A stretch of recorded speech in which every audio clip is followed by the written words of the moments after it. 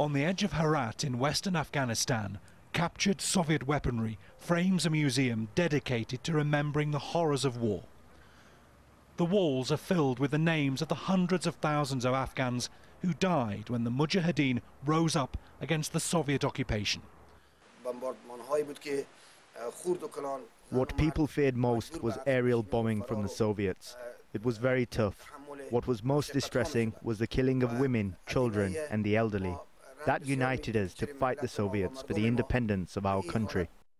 At the heart of the museum, life-size statues of former Mujahideen fighters guard the entrance to a dramatic diorama that takes visitors through the war against the Soviets.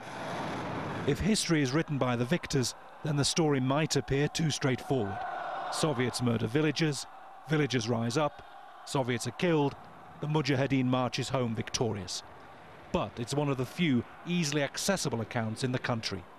Afghanistan's school history books often gloss over the more than 30 years of conflict that have blighted this country.